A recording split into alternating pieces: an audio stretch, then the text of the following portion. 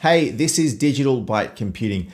Today we're going to talk about how to install CENTOS or CENTOS onto a computer. Before we do that, please always remember to subscribe and click on the notification bell to be kept up to date as I release new videos. But now let's get into that video.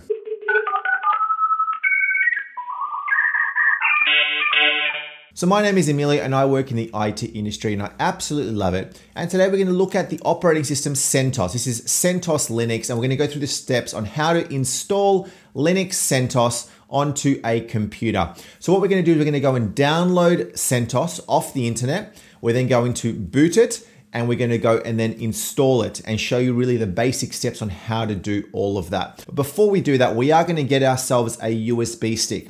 Now, what I'm going to do is I'm going to make this USB stick bootable. I'm going to download the ISO for CENTOS and then load it onto the USB. So then I can then plug the USB stick into a computer, boot from it, and then install CENTOS. Now, to create a bootable USB, I do use an application called Rufus, which is completely free. I do have another video that talks about how to do that if you don't know how to do that already, but you need a bootable USB with CENTOS and we go from there. So let's get into our computer right now. We're gonna plug it in, we're gonna boot into the BIOS, make sure that the BIOS can see the USB stick, and we'll go through the steps once we're there. So here we are in Google Chrome. We've just opened up our browser on our computer. I'm doing this on a Mac, but you can do this on a PC or wherever you may be using this from. Just open up your web browser and we're gonna look for, in Google, we're gonna look for CENTOS download. All right, nice and easy.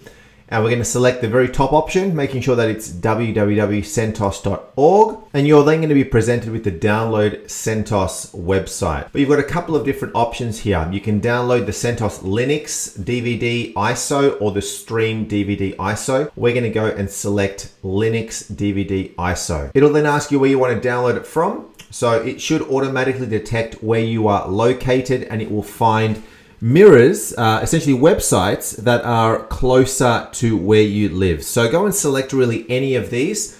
Because I'm in Australia, it's presented a number of options around Australian websites where I can download it. So you download the one that's relevant to you. It doesn't matter really which one. So once you've selected one, it'll start to download.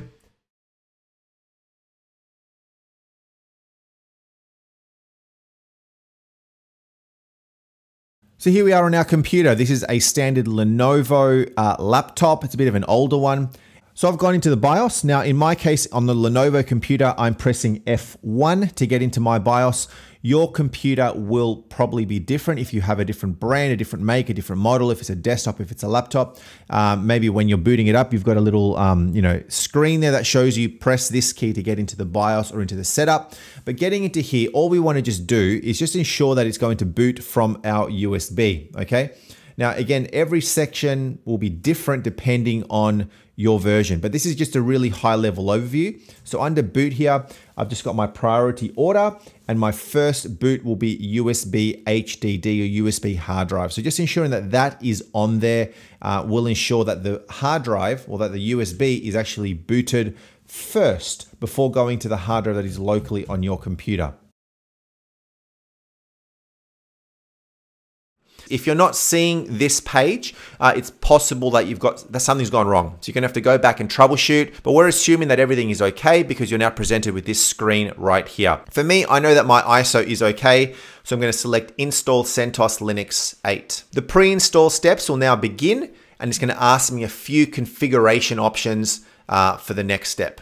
Now, the great thing about this is that my keyboard and mouse works right within this console. So I can select my language, which will be English.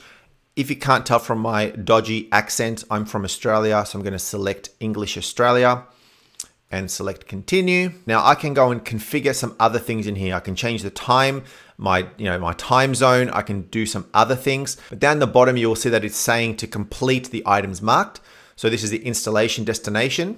So I want to ensure that my hard drive, this is the 80 gig hard drive that we want. All right, so making sure that that is selected, I can click on done. That is now gone. And now we click on begin installation. Now I can do a few other things before I do that, including setting my network IP address, or you can let it go and get an IP automatically if you do have DHCP running on your network. you'll see that right here, it's got an option under software selection that says server with GUI. So this installation will install not only the CLI, which is the command line interface, but it'll also install the graphical user interface, which comes with a taskbar and all of the icons and all of the fancy stuff to make it look like a real life operating system. So if I select this, I can actually decide to just build the server as is and not actually get a graphical user interface with it. So you can choose one or the other. Now the command line is going to log in and you just present it with a black screen and it's command line and you need to know how to navigate through it. If you want, you can go and do it with a server with the GUI. So just for this demo, we're going to do it with server with GUI, select one or the other. So obviously if you're going to be building this with a GUI, you're going to require to give it a bit more additional resources than if it's just command line. So let's select begin installation. Now it's going to start doing its thing. All right. So it's going to start installing all of the stuff in the back end. But while it's doing that, I can go and configure the root password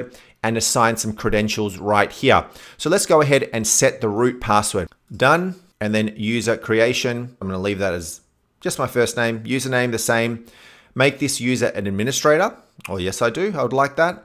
And then the password for this user as well. So that is now done. So the root password is set. The user is set. Let this run through. It may take a little bit of time. Installation should now be complete. So we can now say reboot. So now we're into the initial setup. So license information right here.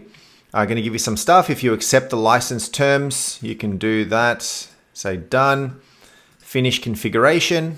And here we are now presented with our login screen. So here's my username. I put in the password that I allocated previously and sign in. Now, if you are installing just the CLI, you're not going to be presented with the nice graphical user interface like this. You're going to be presented just with a black screen asking you for your username and password, which you will then input. Next. So this is again just more configuration stuff. You can leave most of this all as default. If you want to have location services on, I can skip all of that and we can start using CENTOS. That is CENTOS now installed. You can go and configure a whole bunch of stuff. You can go and customize it. You can use the CLI if you so choose to by going into the terminal window right here. And I've got my CLI, so I can actually go and see everything right here, which is really, really nice. You know, so a full directory structure, but that is the steps. So there you have it. They are the steps on how to install CENTOS. Hopefully you were able to get it loaded onto a USB and then loaded and installed onto your computer without any problem. It is definitely a great operating system and really does give you a good exposure to the Linux operating system and the CLI, which is a command line interface. But either way, I would love it if you commented. Give me a thumbs up if you did find it helpful. And as always, please remember to subscribe, clicking on that notification bell to be kept up to date with all of my videos. But that's it for now. Thanks for watching. We'll see you next time.